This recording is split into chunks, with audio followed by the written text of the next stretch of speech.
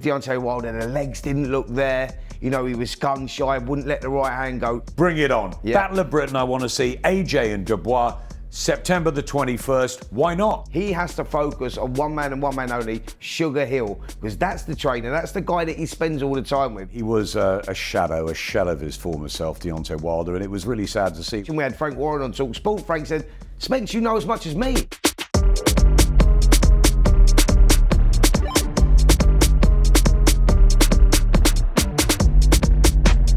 Welcome to episode number 75 of talkBOXING with myself, Spencer Oliver, and the one, the only, Mr. Adam Smith. Adam, how are you, mate?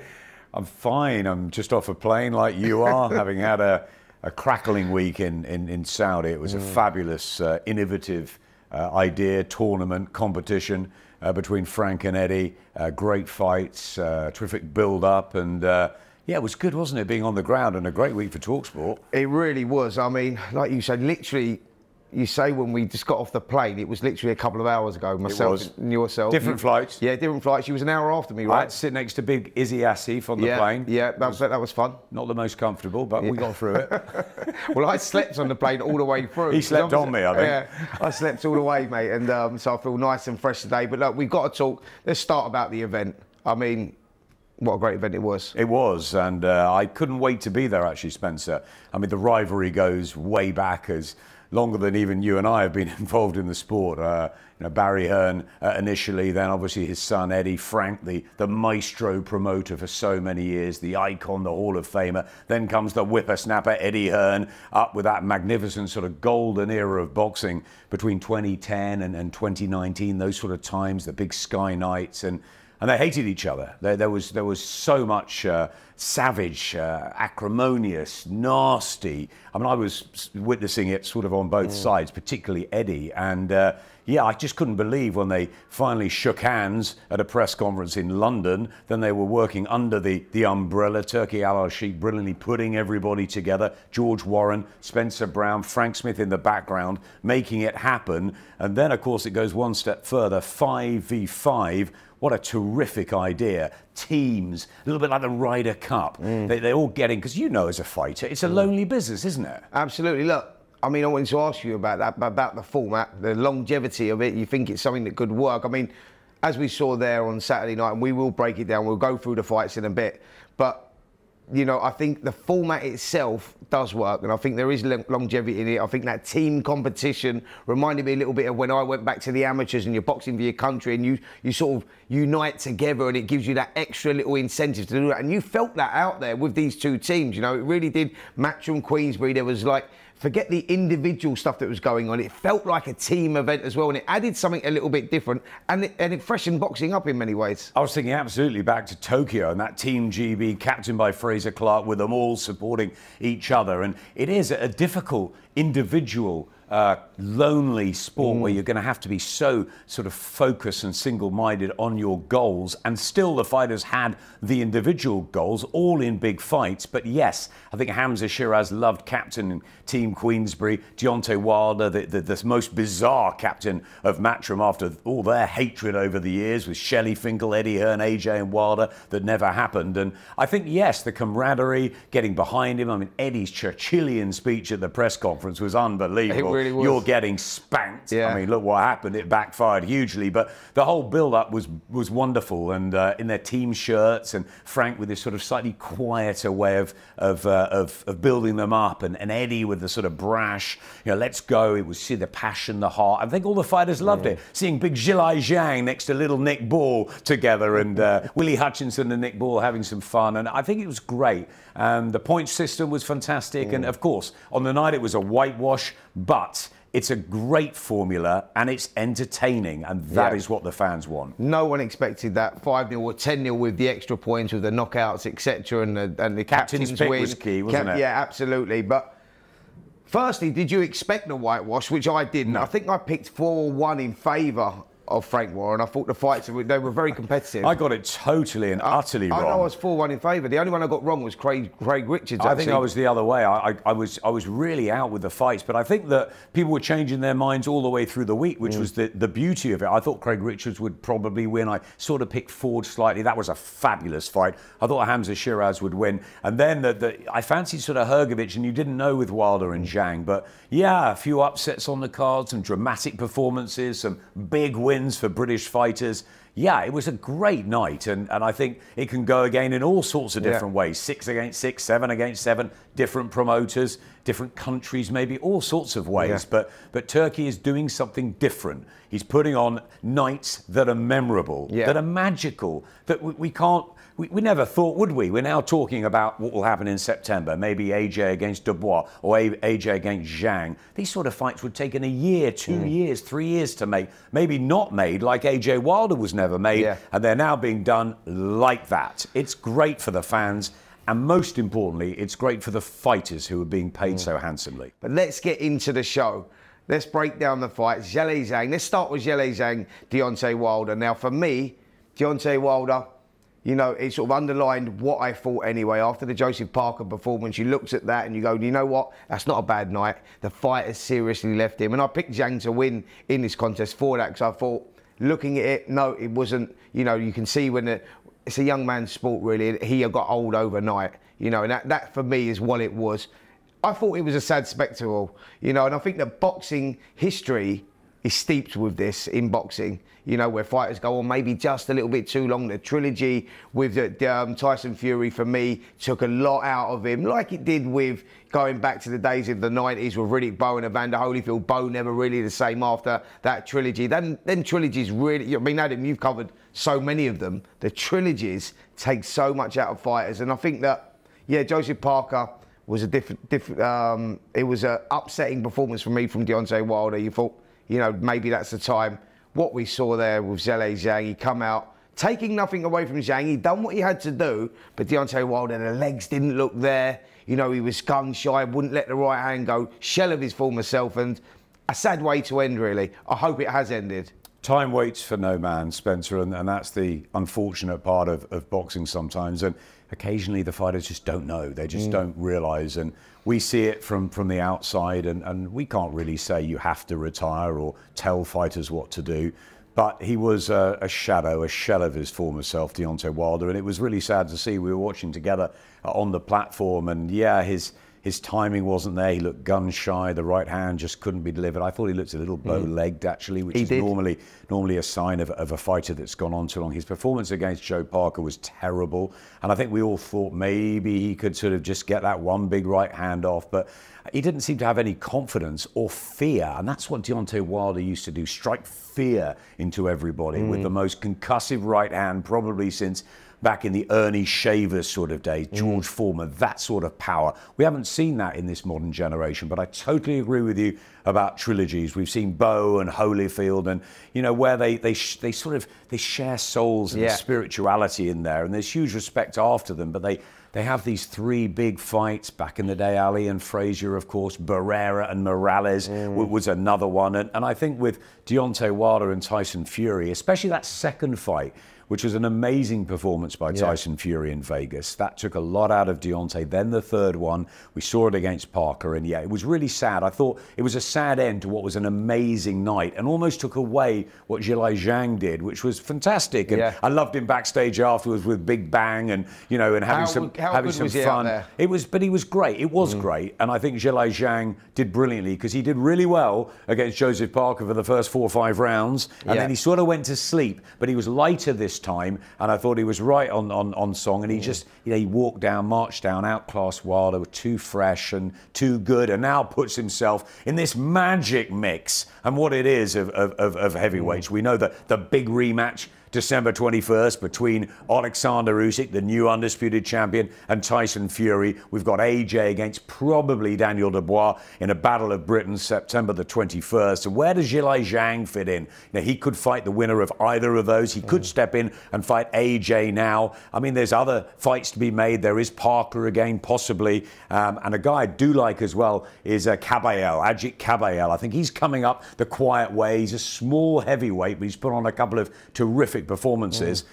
It's a great time for heavyweight boxing. It's about modern eras, isn't it, and creating legacies, and to do that, the best have to fight the best. And I think in recent times, we haven't seen that because of the politics of the sport, different broadcasters, 60-40 splits, fighters not happy with what they're receiving, etc. That's all gone now. And we are going to get the super fights that we want. And for the boxing fan, they're going to get the fights that they want. And the great thing is, Adam, that it's not just staying in Saudi. We're going to London. You know, Turki Al-Sheikh was talking about travelling to different areas, different countries. August 3rd, Terence Crawford. You know, so...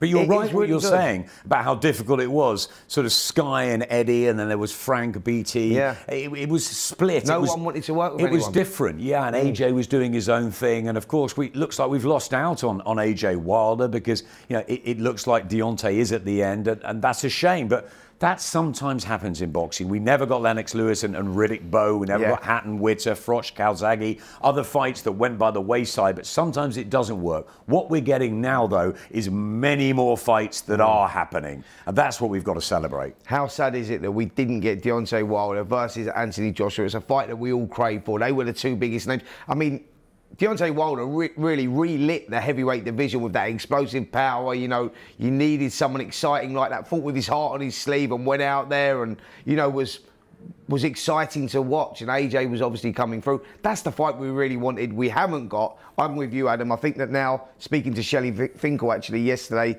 morning in the hotel, and he said, look, he's devastated. He's up in his room still. No one's seen him yet, Deontay Wilder. He said, but it's possibly the end. Shelley's been around a long time. He's a great guy, Shelley, isn't he? Yeah, he's been around, obviously, the days of Holyfield and Klitschko's. He was involved with so many, and he's taken Deontay Wilder all the way, Olympic bronze medalist, through his career, some wonderful, devastating performances. But it looks like we won't have AJ Wilder, and that's the unpredictability of our crazy sport, particularly with the heavyweights.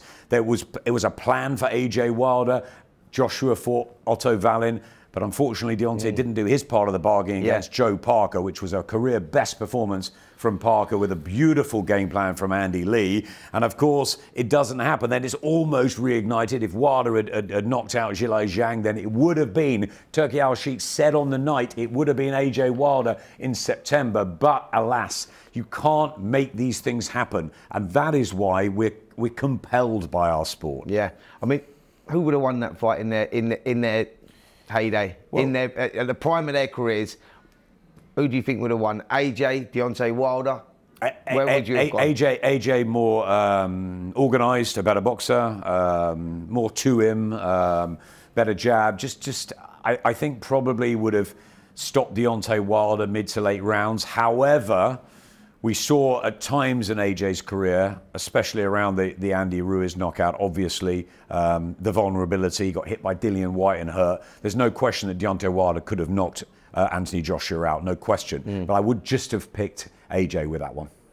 Zhilei Zhang, where does he go next? What does he do? Who does he fight? You know, you mentioned all the names there in the heavyweights. Kabayel would be one that I would like to see. Coming off good win against Sanchez, that sort of makes sense. Well, Kabayel might go with Joe Parker, more sort of same sort of size. It's difficult for Zhilei Zhang, big guy. You know, you've got Joyce, Derek Chisora happening. You've got so many heavyweight possibilities. I think Zhilei Zhang can just take a little rest. He's had a couple of performances, the 12-rounder with Parker. He's fought against Wilder. If he comes out this year, maybe again on the October bill that we haven't talked about yet, Batebiev and Bivol, which will happen October 12th or December 21st. Maybe he'll be on that, the main, support to Usyk and Fury's rematch against, possibly a Kabayel, possibly a Parker again. I spoke to Parker out there, by the way. Possibly Dubois. We don't know what's going to happen. There are endless possibilities. It's like a magic mix, isn't it, of heavyweights, of which you can pick 2 or 3 out. And No confusion, no politics. Like what I'm saying is, they're all there. Joseph Parker had turned up, he flew in. Dillian White's still floating around as well. Dillian's there as well, yeah. 21 hours off the plane. Joseph Parker, Joe, what's happening? Where are we going? Don't know, that's why I'm here. Need to know who I'm fighting next. I'm happy to fight anybody. This is where it is. And the fights are literally being made like that. Joe Parker pitching up Jai Opetaia as well. We saw he was just flown in. And, you know, they sort of have to be there, don't they, to find out who they're fighting next. You know, hi Turkey, what's next up for me? And they're all big fights, but they know they're getting well paid. And that's the beauty of this for the fighters. It's great. Daniel Dubois, got to talk about him. We've done Charles. Obviously, we've got a history together, myself and Don, going back a long, long way. I know how hard Daniel's worked at this. You know, it's always been, it's not been the physicalities with him. He's always had that. But the psychological side, the mindset with Daniel, you know, people talk a lot about, was Joe Joyce, is that his level now? He's coming off that Joe Joyce defeat, and where was he going to go? Would he grow? He's 26 years of age. People forget that about Daniel. Still a very young fighter. And I think for me, Oleksandr Usyk going out there, you know, in Poland, putting up the performance he did against Usyk, that was actually the moulding of him. That was actually the making of Daniel, believing, actually, I belong at this level. And I think the team up with Don Charles has been brilliant. They've been together now 3 fights. Going in there, Filip Hrgovic, he was the underdog. I actually picked Daniel to win the fight, not just because of the connection with him. I just thought that stylistically he would do it. And he proved me right. I mean, what a performance from Daniel Dubois. What did you think? I thought Hrgovic was the favourite, and rightly so beforehand. If he'd boxed with that big pumping jab and more like the Hrgovic of old, but he's a strange fighter, Filip Hrgovic. He went walkabout in the Zhilei Zhang matchup that I thought he lost, and he was strange. It reminded me, Spencer, you'll remember him, of Andrew Golota, the Polish fighter who, I mean, once or twice he almost turned his back on a fight, and he could surprise people. He was a strange character. Hrgovic, similar. You can't get a lot out of him. He's a scary man. And I thought that he would, you know, put up a better performance, take nothing away from it. Was fabulous from Daniel Dubois. Totally agree with you. I spent a bit of time with Don Charles lately. Totally agree that the psychology, the mental side of Daniel Dubois has always been difficult, right? He's been, Frank Warren said, do not ever question his heart again. People were asking those questions after Joe Joyce, again with Oleksandr Usyk, which I thought was a great performance, but he showed a lot of bottle against big Jarrell Miller. He did. And I think Turki Al-Sheikh and all the Saudis really liked Daniel Dubois from that performance. Speaking to Don, they knew what they had to do against Hrgovic. A long time since they sparred, many, many years. They knew they had to take a few, to get inside, to really break his heart. And that's what happened. Hrgovic, I told you up on the platform we had with talkSPORT, great platform, by the way, overlooking the ring, fantastic. I told you, after 2 rounds, Hrgovic was puffing. He was sat down on his stool, almost slumped, 2 rounds in to a big fight. And Daniel just carried on, chipping away. He was there, centre ring, right at the beginning of each round, ready to go again. Game plan was fantastic. He looked physically in great shape. He looked mentally, he seemed brilliant. And what I loved about it, not just the win and how happy the team were, but Daniel's interview afterwards with Chris Mannix. It was refreshing. It was almost like there was a weight off his shoulders. He was talking better than I've heard him. He was smiling. He's announced himself at, as you said, just 26. Bring it on. Battle of Britain, I want to see. AJ and Dubois, September the 21st. Why not? It happens. It happens. That fight, I think, is very much in the making. Both teams are sort of like there or thereabouts. They want that fight. Great for British boxing. It will probably be for the vacant IBF title. They're just waiting for Oleksandr Usyk to relinquish that, so he's interim champion now. And that's the strange part of it. You have 25 years to wait for an undisputed heavyweight champion. Oleksandr Usyk becomes that man. Brilliant performance in a very good fight against Tyson Fury. They have the rematch. But a belt then slips away, and it's crowned another champion. That's the politics, the difficulties of the sport. You wonder when, at some point, the money maybe, and the aim and the ambition of Turki Al-Sheikh might just say, hang on a minute, let's just round this up. A little bit like UFC style, and just try and tidy things up. Because it is, for the fan, the casual fan watching, they've got a world heavyweight champion at last, and his name is Oleksandr Usyk. No doubt, every belt, the Ring magazine, a couple of other treasures that he got home. I don't know how he got it all back, actually, on the plane. But Oleksandr Usyk is the world heavyweight champion, and now you have possibly another world heavyweight champion. That's the confusion with it. We know how it works. Listen. And if it's for the IBF title, it is. What I just want to see is the fight. AJ and Dubois sparred many, many times in Team GB. People will favour AJ for the rejuvenation under Ben Davison, but look at that connection that Don Charles and Daniel Dubois have. He's a younger man. He'll have nothing to fear Dubois. I say bring it on. It's a cracker. Listen, Daniel Dubois and Philip Hrgovic go back, as you say, sparred many years ago, and we know that the rumours coming out of camp there, how Philip Hrgovic really schooled this young fighter many times. So going in there, Hrgovic going in there oozing confidence, thought he was going to take the centre ring, carrying that left hand low. Too low. Tactically got it wrong. Don Charles got it spot on. They worked on certain stuff, which I know they were doing. And yeah, Daniel went out there, and I think Hrgovic was surprised by the approach of Daniel. He took the fight to him straight away. Combination punching, putting him under pressure, making him work when he didn't want to work. And that was the difference. And that's why. And he knew he'd have to take some shots. Absolutely. And he did. After 2 rounds, he looked at him and you go, he's starting to blow a little bit. And I saw him, actually, Philip Hrgovic, saw him just a few hours ago at the airport. And he'd flown into London. Cut badly, wasn't he? Adam, it was really sad, really. And I went up to him because we have a relationship over the years and whatnot. Anyway, I said, look, Philip, it's the way it goes, the game. You go back to the drawing board, and it's like a loss sometimes the making of a fighter. It's how you come back, not the loss, how you come back from that. All the great fighters lose. Of course. He said, listen, I'm all right, I'm fine. You know, I'm disappointed with the way it is, but that's the way it is. I'll go back and I'll come again. He's 31 years of age. Still a future for Hrgovic. Lennox Lewis getting knocked out by Oliver McCall at Wembley.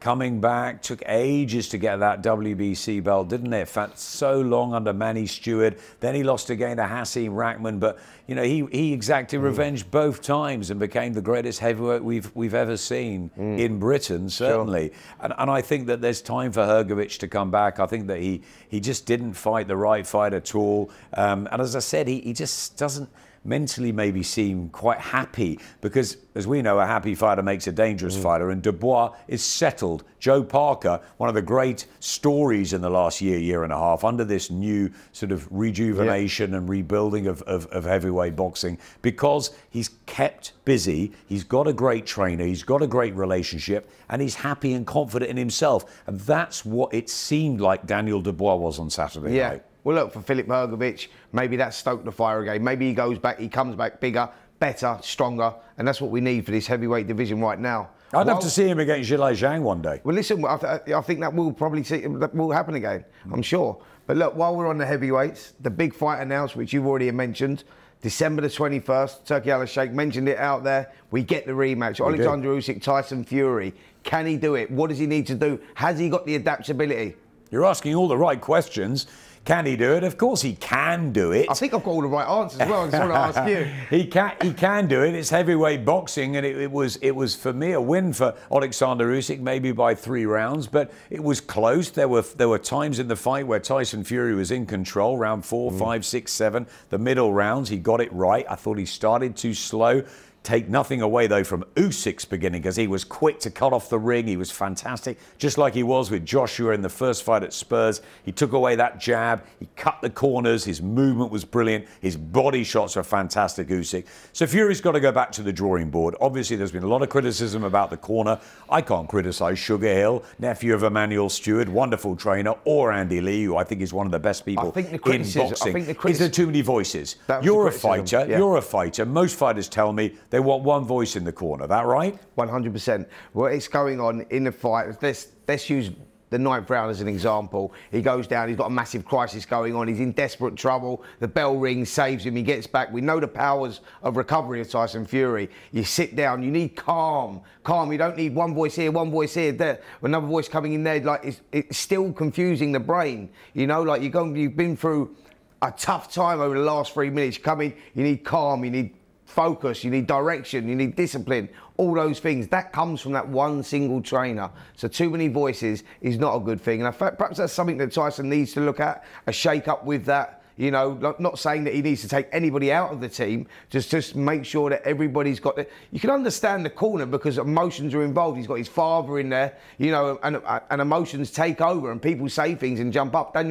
Dubois' dad does the same thing. You know, I can understand that, but to change it, it's got to change. They've got to stay out of the corner. He has to focus on one man and one man only, Sugar Hill, because that's the trainer, that's the guy that he spends all the time with. That's the voice that he needs to hear. I think he can win the fight. I think he can ring. Well, physically, he's got the attributes. Yeah. He's got to get back behind the jab. He didn't really use the jab well enough. The long right hands were good. The uppercuts, I think, are a key shot. But he can't showboat. He's got to get on with it. He knows he's the bigger man. He's got the skill set. There is a question, though, that has... We talked about Deontay Wilder. Has the trilogy taken a little bit out of Tyson Fury as well? He was poor against Ngannou. He lost against Usyk.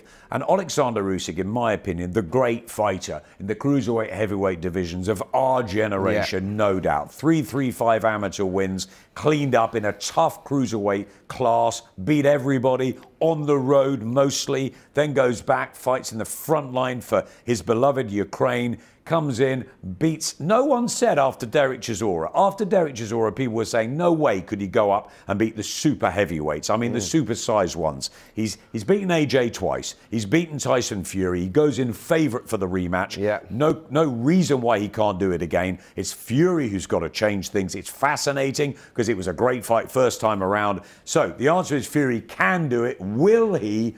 Don't know. Oleksandr Usyk, for me, a very, very special fighter. He has to go down as an all-time great, right? All-time great for me. And Terence Crawford, wasn't that great when he came out this week and said, you've got to say, in the mythical list, he's number one. He's ahead of me. He's ahead of Inoue. He's ahead of them all. Alexander Usyk is number one. What he's done and achieved, amateur, professional, and then now at heavyweight, unbelievable. Jaya Patai was telling us he wants to do it at cruiserweight and heavyweight. I mean, it's a huge ask. It's a massive undertaking. We saw it with Evander Holyfield, legend back in the day. Take it to Riddick Bowe. But Usyk still hasn't been beaten. Yeah. Phenomenal. Yeah. Brilliant. Well, listen, talking about pound-for-pound stars, 2 pound-for-pound stars that were meant to be topping the bill on Saturday night was Artur Beterbiev and Dmitry Bivol. Unfortunately, the fight fell through. Artur Beterbiev picking up an injury. The fight gets announced. We get it October the 12th. Artur Beterbiev, Dmitry Bivol. The fight, I mean, that's one of the best fights in boxing, right? I loved it when Turki Al-Sheikh announced that October the 12th with his arms around Dmitry Bivol's children. Kids in the ring. And just fantastic to see. And Bivol is one of my very, very favourite fighters. Does he beat Artur Beterbiev? I think he does. I think I've always said it. I think he's an exquisite fighter, Dmitry Bivol. I think his timing, I think his feet are beautiful to watch. How does he control the power? His defence is great. One sec. His defence. I know we're getting ahead of ourselves here. Let's just say Dmitry Bivol comes in and it's a short notice opponent. Yes, it's levels, and we said levels would work out, and that's exactly what happened. I had Bivol on points. You rightly said Bivol would stop him, and he was great. He was fantastic. And what I love about Dmitry Bivol is all business. Okay, there's no slip-ups. There's no banana skins before the big one. He got down and he delivered and executed fantastically. He's a wonderful fighter. People forget about his power. Yes, he was knocking them out at a lower level, but a lot of distance fights, that's what happens when you fight the best, when you fight the elite. Artur Beterbiev is a fantastic fighter. He's a wonderful, powerful, humongous, incredible light heavyweight, shape of him, and he can box terrifically as well. But for me, the edge in boxing ability is with Bivol. Look what he did to Canelo. I think, I'm not sure, maybe I'll change nearer the fight, that Bivol would just have a little bit too much. What Bivol is great at doing, and what makes him so great, is the way that he controls that space. He's just in and out of range, but he's making the fighter work when he doesn't work. How well does he judge the distance, like Usyk? How well? Incredible, it really is. Look, want to move through the card. Hamzah Sheeraz, Ammo Williams. Coming of age fight, really, for both of them. Sheeraz coming off that good win against Liam Williams. And you say, was Williams at that stage of his career where the timing was right? Well, he was in against a live opponent there in Ammo Williams, the big American hope. Wow, what a performance. Good start from Williams, but Sheeraz, you know, from the third round onwards, really took over, slowly, systematically broke him down, stole his heart, stole his soul in many ways. 11th round KO. What a performance from Sheeraz. Well, you were hanging out with Philip Hrgovic and Shelley Finkel a few hours ago. I was hanging out with Team Hamzah Sheeraz and all his friends, and they had a big party afterwards, and they were telling me about how he was as an amateur, a good amateur, but never sort of the elite, and he's done things the hard way. He's taken himself off to America. I think Hamzah Sheeraz is an absolute star in the making. I love him. I think outside of the ring, he's a gentleman. He's exactly the sort of fighter that is an inspiration to the kids. He's also a terrific ring technician. He's got a beautiful jab. We've seen him take on the levels. You know, he dispatched Liam Williams in style. He moves up again. And I think just Ammo was awkward and difficult and took the fight to him. And in that second round, there was a problem for Sheeraz. What I loved was the way that he was classy. He dealt with it. He kept his cool. He's got that lovely sort of ring generalship, hasn't he? The way he controls it. He looks big in there for a middleweight. That lovely jab, the beautiful executed punches. Yeah, he was fantastic. The way he took that sort of second round and he turned it around. He went back to his corner, dealt with it, moved on. I love what I feel. There's a great rhythm to Hamzah Sheeraz. They're talking about Chris Eubank Jr. as a big fight. If it's Battle of Britain, if it's AJ Dubois and Eubank and Sheeraz, what a night we have in store, September the 21st. Yeah. I really like that fight. I think Hamzah Sheeraz is going to become a world champion. He won the Young Fighter of the Year with the Boxing Writers Club a few years ago, which I've been heavily involved in. We loved him then. We still love him now. We say it's about timing and levels. He's dealing with each level efficiently, beautifully, and the timing for him is now. Well, Hamzah Sheeraz becomes a world champion. Yeah, I truly believe that as well. I think that, you know, that against Ammo Williams, you go, right, the winner of this, I think, kicks on, wins a world title. There was that opportunity there for Sheeraz if he wins, possibly Wembley with Eubank. That is the fight that I think I see him in next. And again, it's all part of his development, but I think he's a world champion in the waiting. I think that we've been thinking that a long time. Reminds me a lot of Tommy Hearns in the early days. My hero. Strong, like good inside worker. For a guy that's so tall, his inside work is insane. That's a big comparison to my hero, the legendary Tommy Hearns, who I cried when he lost to Marvin Hagler. He's got a long way to go, Hamzah Sheeraz, till he's that sort of level. But I like what I see. Reminds me of him. I like what I see. I like what I see, Spencer. And I think that it was a masterstroke, a stroke of genius from Frank Warren to make him captain, to get the double points. Because, of course, we had the upset with Willy Hutchinson against Craig Richards, as I'm sure we'll come on to, Nick Ball. They have momentum, and then fight number 3, bang, the captain goes in and delivers. Frank Warren at his best. Raises the spirits. Brilliant. Let's move on to Nick Ball. Ray Ford. Another tough fight for Nick Ball, coming off that draw against Vargas, a fight that many felt he'd won. He felt disappointed. I spoke to him in the build-up to that one. So listen, how are you feeling about it? He should be WBC champion, now fighting for the WBA. It should be a unification. He went, Spence, I'm gone. That's history. I put it in the past. I'm now focusing on that. I love his mindset. Great attitude. Yeah, great attitude. You know, and he goes, look, I know what I've got to do. I know how good this kid is. There's big talk in America that he is the next superstar of the sport. And we go there, first bell rings, Ray Ford comes out, he's nice and composed. Nick Ball done what he does so good. He's so determined, like he just keeps pushing on, doesn't let anything break his spirit. And that's basically what he done, was sort of got in the face of Ford, got into that space where he needed to be. Brilliant with those right uppercuts on the inside. Right on the inside. He was throwing combinations of 4 and 5, finishing on the uppercut. That was the difference between winning and losing. Getting going again. I like this. I'm warming up, mate, because we're getting near my weight group. See those uppercuts. Getting near my weight group. I like it. We had a little interview afterwards, and do you know what else I like about Nick Ball? He's possibly only one of the only guys I've ever met that's smaller than me. You knew where I was going with that, didn't I? Made me feel really good. It was like, do you remember A.D. Lewis, the little mighty atom? I boxed him. Yeah, and also Charlie Shepard. Those guys, but they had like a steamroller's attitude. What I like about Nick Ball, he's got skill set to go with that energy. A lot of boxing IQ there. He's not just a wrecking ball, which he calls himself. He's not just a workhorse. It's a great name for him because he doesn't stop. The Duracell battery, the energy. When he came out to the talkSPORT studio afterwards, he wanted to do another 12 12 rounds. Yeah, he did. Looked fresh as a daisy. I love that fight because Ray Ford was really good as well. At times, you could see the class. He oozed it, Ray Ford. Fabulous body shots. Lovely the way he put his punches together. But I just gave it to Nick Ball by a smidgen. It was a really tight fight. It was very close. I wouldn't have minded if it had gone either way. But I'm glad for Nick because he was unlucky against Ray Vargas. And to become a world champion, he's a great little fighter. I see that again. I think that's a rematch that can happen. Ray Ford will probably work a little bit harder. I think he was just a little bit complacent at times, just a little bit lackadaisical. He put his moves together beautifully from that southpaw stance, but it's a great clash of styles. It was always the fight that I was looking forward to most, and it delivered. Cracker. Wonderful fight. Ray Ford tweeted yesterday saying, 1:30 here I come. I think it was evident he was struggling to make the weight. We was out there. It was very hot out there, 40, 42 degrees. He was training with a sweatsuit on. That caught my eye straight away, and that's why I went for Nick Ball. I went, look, Nick. But that rematch could happen, couldn't it? No, absolutely. It could happen. Yeah. It could happen. But I mean, yeah, but I think the rematch with Vargas will happen. I think that's what will happen next. Spoke to Nick about that, and he said, I want to go over. I don't know how Vargas makes the weight. Absolutely. Absolutely. But yeah, we can see that. Nick started too late in that fight. I thought Vargas was good first half, and it was close. I mean, a lot of people said Nick should have won, maybe, but it was tight. I thought Ball won that one. I'll give him by a couple of rounds. It was tight, and I think if he started a bit earlier, anyway. What I like is what you said about his attitude and about the fact he says that's done. It's history. Yeah. What's past is history, right? Let's get on with it. Get in with Ray Ford and deal with what's in front of me. He dealt with Ray Ford. He's a world champion. It's a fabulous story for Nick, for Everton, for the club.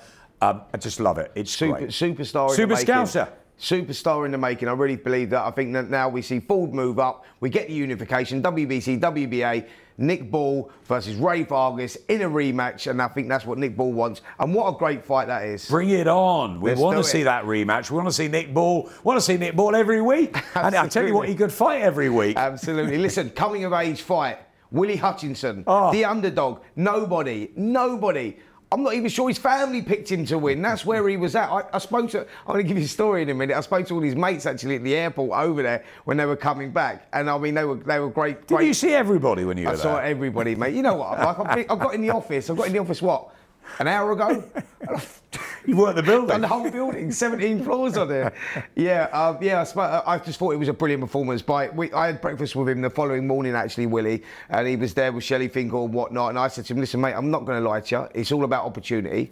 I didn't think you was good enough to do it. Craig Richards has been there, seen it, done it. Boatsy, been there with Bivol, pushed Bivol all the way. And I thought experience would get the better of you. And you dealt with it. I mean, coming off, if you go back 4 fights and you look at the fight against Lennox Clark, where he lost in 5 rounds, and he told me the reasons for that, and fair play to him, he didn't speak up because he said, look, I don't want people thinking, oh, it's an excuse. It's an excuse. He said, I just left that where it was. Lost in 5 rounds. You go, was that his level? Great world amateur champion. Looked like he was going to be the next big thing. Then loses to Lennox Clark. You go, right, this is probably where he's at. He gets the opportunity against Craig Richards, the experience, goes in there. Boy, did he deliver. What a performance. Controlled the fight, really. Beating Richards to the punch. Controlled the fight, really, from the opening bell. Wide decision as well, which it should have been. What a performance from Hutchinson. Best performance of his professional career, and he went back to his amateur style to do it.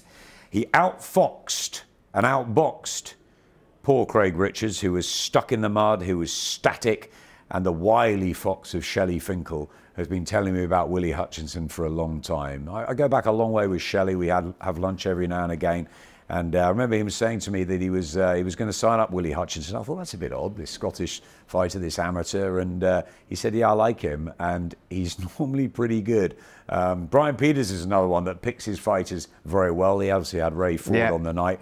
But yeah, Willy was wonderful, wasn't he? I love the way he switched styles early, the orthodox southpaw, the movement was great. And yeah, the rounds, he just ran away with the rounds. And Craig woke up way too late. He got back in a little, had a couple of spells. But yeah, it was a great performance by Willy Hutchinson. He was so passionate about the whole Matchroom v Queensberry competition, about the points, about the camaraderie, about the team spirit of it all. And I'm really pleased for him because he's proved a point, and obviously there's talk of the Joshua Buatsi fight now. That'll be another really interesting fight if they could make that on September the 21st. So as you say that this morning, the WBO broke the news that Joshua Buatsi, Willy Hutchinson for the WBO interim world title, as they haven't heard anything from Anthony Yarde. He didn't respond to their last ruling. So that's what's happened there. I really don't know what's happened there. I mean, come on, you got your finger on the pulse. I have, mate, and I just can't work it out. I go, like, he's just got himself into that position, Yarde,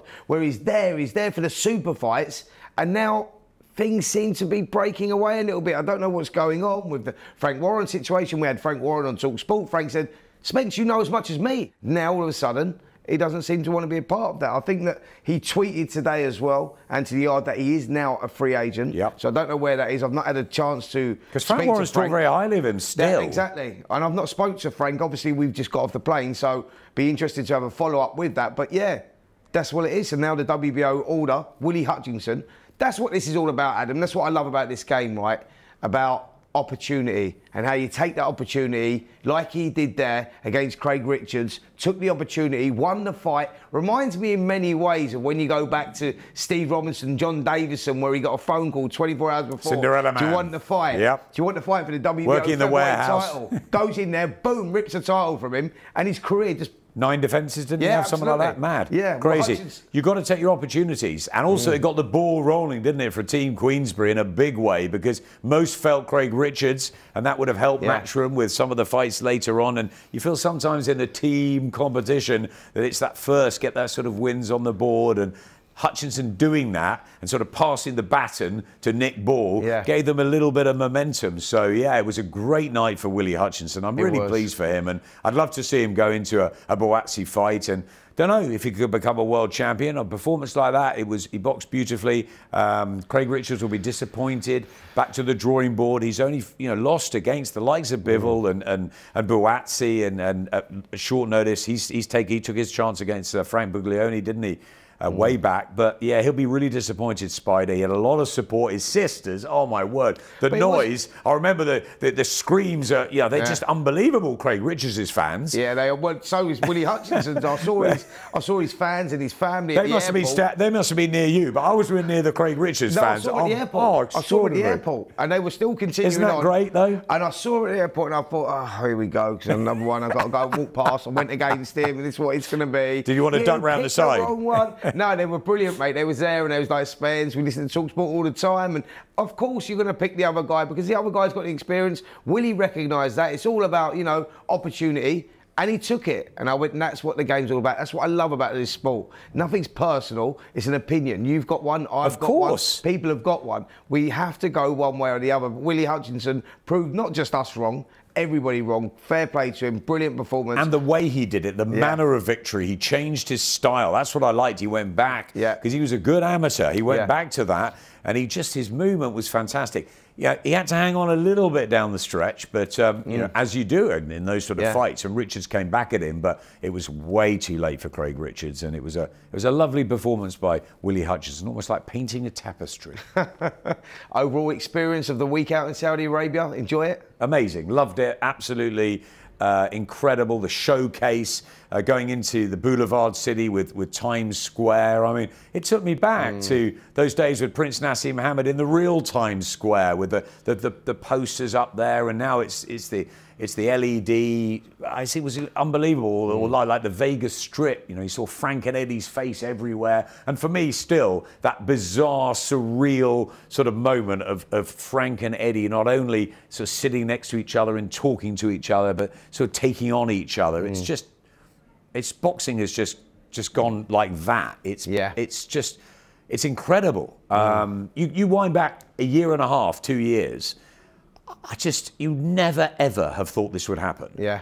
And it's happening, and things are changing almost every time. It's like there's one big event, then there's another one, then there's another twist, then you're going to get a better undercard, or there's going to be some other competition. You just know that they're coming up with different things all the time. The creativity, the entertainment, and the fact that talkSPORT were welcomed in. Jim White was brought over.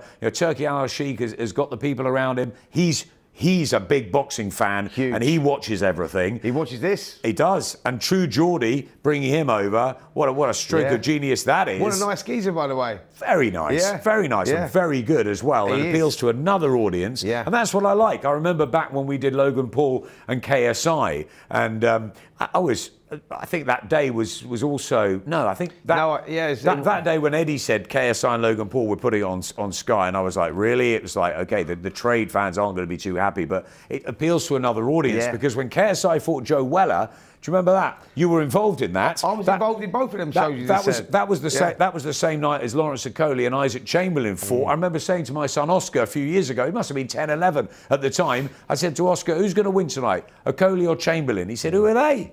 Yeah. I said, what about? He said, KSI wins tonight. I didn't know what he was talking about. And suddenly you see different forms of entertainment. You've got to appeal to the young. And that's what they're doing, you know, bringing the YouTubers in, bringing the different ways in, bringing the different competitions. Recognising the vision, the changing of the times. There's an entertainment world that we now live in. And like you say, you know, you look at Turkey Al-Sheikh and you look at the princes over there now, they're a younger generation. They're recognising that there is change. While they're invested in boxing and interested and fascinated, you know, I think Turkey's favourite fighter is Mark Chamberlain, isn't it? And I think he just loves the sport. Yeah. He watches you on the watch along, and you know, you had a good chat with him. It's great. How are you feeling right now? Right this moment? Absolutely buzzed. No, but the reason I say that is because you've literally just got off the plane, you've flown through the night, got off the plane, as I did. I landed 2 hours before you. I'm sitting here thinking, you know, a little bit of sleep deprivation, feeling a little bit tired. I've just feel like someone's recharged my battery sitting here talking with you. Well, I've loved it. That's what we do. Yeah. We just work off each other. We've known each other 25, 30 years. There's a chemistry, Spencer. You know, we've been and seen so many fights around the world, and we're experiencing this new generation, this revolution in a way, and they've making the big fights, and they're fights that we missed. We missed out on AJ Wilder. You know what? I think if Turkey Al-Sheikh had been around 4 or 5 years ago, we definitely would have had that fight. Sure. You know, and I missed a time out of boxing through my illness, and you know, that time it changed. You know, you can't sit still. And when I came back, wow, you know, it was already sort of moving forwards. Yeah. I've been fortunate enough to go to, I think, 3 of the big Saudi shows recently, and I've enjoyed every one, even the AJ Violin night. You're like the top boxers right now, aren't you? You've got that adaptability. You've been away, you come back, you've seen what's going on and done. But listen, I could talk to you all night, Adam. You know that. You know that. But it's yeah, we have to go, mate. We've got to go home. Really? Have a little bit of sleep. Have we? You know, it's been a long time, and I need a little bit of kip. You know. Do you? You don't, do you?